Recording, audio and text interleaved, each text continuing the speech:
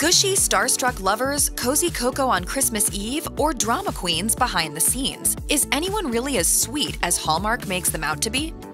With her blonde hair, bubbly personality, and impressive acting chops, Jodie Sweetin was once an all-American sweetheart, but her life behind the scenes was anything but wholesome. Hi, Uncle Jesse. Ready for more ballerina? We'll play it later, okay? Okay, it's later! In 1987, Sweetin was cast as Stephanie Tanner in the comedy series Full House, but she found herself struggling with substance abuse when the show ended. She wrote in her memoir, Unsweetened, that she started drinking when she was just 14 years old. She later moved on to harder narcotics such as meth and cocaine, according to E! News. But by the time Sweetin joined the Hallmark Channel, she was sober. The actor has since become an advocate for addiction recovery. For her, talking about addiction as a disease can help others who are struggling and facilitate understanding from those around them. She told People of her own experience, "It's a story with a message of second chances and turning things around and being able to overcome some adversity." As one of Hallmark Channel's most celebrated actors, Danica McKellar starred in nearly 20 network productions before she jumped ship and signed a multi-picture deal with Great American Media. But while you may be familiar with her acting talent, McKellar is also a math whiz. Math actually sort of saved me from the whole child star thing. By the time McKellar attended UCLA in the mid-90s, she'd already wrapped a 6-season run as Winnie on The Wonder Years. In 2022, she explained on Entertainment Tonight, "But when I got to school, everywhere I went, people all over campus would shout across camp, hey Winnie!" I couldn't get away from it. She went on to reinvent her identity by graduating summa cum laude with a bachelor's degree in mathematics. These days, McKellar divides her time between acting and her work as an advocate for math education. She used her passion for academics to pen the books Hot X, Algebra Exposed, Girls Get Curves, Geometry Takes Shape, and Kiss My Math. As she told USA Today of her writing, today's young women need to realize they don't have to choose between being smart or the one who takes great selfies. They can absolutely be both. After starring in more than 20 movies over the course of her Hallmark Channel career, Candace Cameron Bure earned the title Queen of Christmas. Then in 2021, she made the shocking decision to leave the network. She told Us Weekly of her final film, "I always try to make it the best that I can, but I let the pressure go last year, and it made making this one that much better." But she wasn't done making headlines. In July 2022, she found herself in the midst of a public feud when former Dance Mom star JoJo Siwa called out the actor on TikTok as the, quote, rudest celebrity she ever met. Although Bure later apologized to Siwa in a lengthy Instagram post, their spat was reignited in November of that year. That's when Siwa, who came out as pansexual in 2021, discovered what Bure had told the Wall Street Journal. When asked if same-sex couples will be portrayed in Great American Christmas films, Bure said, "I think that Great American Family will keep traditional marriage at the core." We are creating Christmas memories. Thank you, God. In response, Siwa wrote on Instagram, "Honestly, I can't believe after everything that went down just a few months ago that she would not only create a movie with the intention of excluding LGBTQIA+, but then also talk about it in the press. This is rude and hurtful to a whole community of people."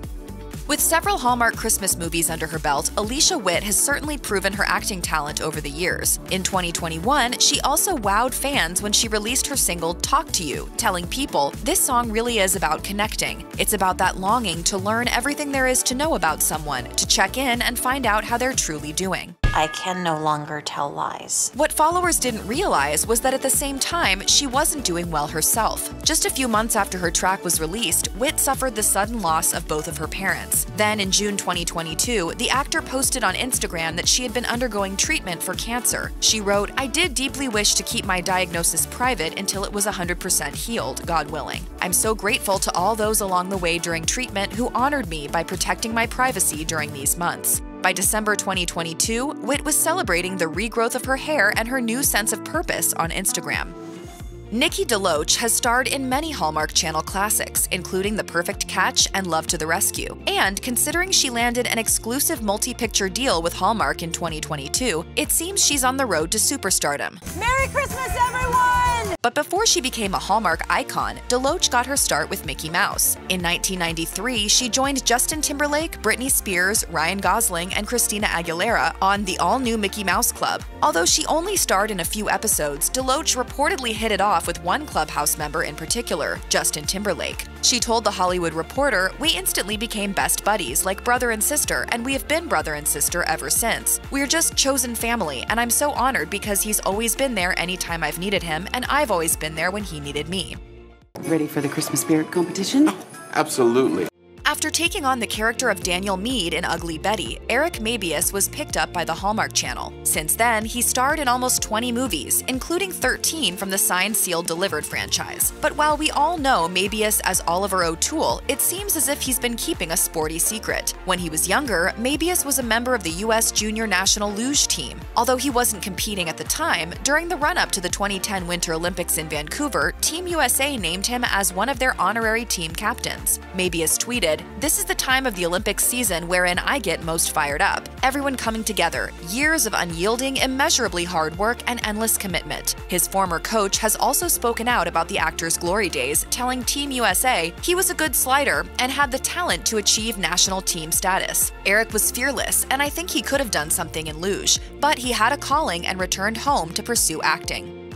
Ashley Williams has been a Hallmark regular for almost 10 years, with features like Christmas in Evergreen and Sister Swap. And along with acting, directing, and mentoring new talent, Williams is also a former certified doula. She reportedly underwent training after witnessing the pain that her sister Kimberly Williams Paisley experienced during labor. She told Country Living, "I was completely unprepared for what happened, and I'm so protective of my sister that when she was in pain, I just wanted to scoop her up and run out of there." The craziest birth I've ever been witness to as a doula is my own! Her doula talents came in handy when she helped fellow actor and friend Sherry Appleby with her delivery, according to People. But considering her many ventures, she has since retired from the practice, according to her Instagram bio.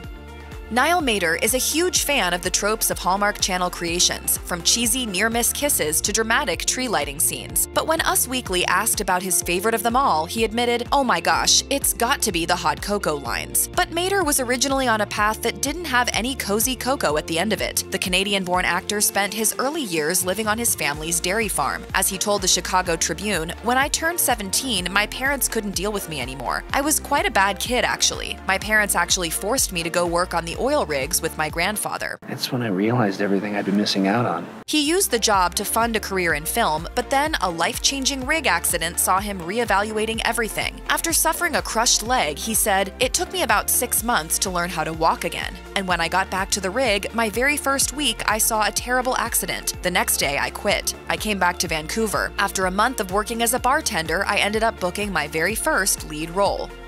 While Hallmark Channel fans know Luke Macfarlane as the romantic lead in A Valentine's Match, The Mistletoe Promise, and Just Add Romance, the conversation around the actor exploded after he starred alongside Billy Eichner in the gay romantic comedy Bros in 2022. Talk of a sequel is ongoing as of 2023, with Macfarlane telling Variety, "The only thing I told Billy is, I want an opportunity to sing, too."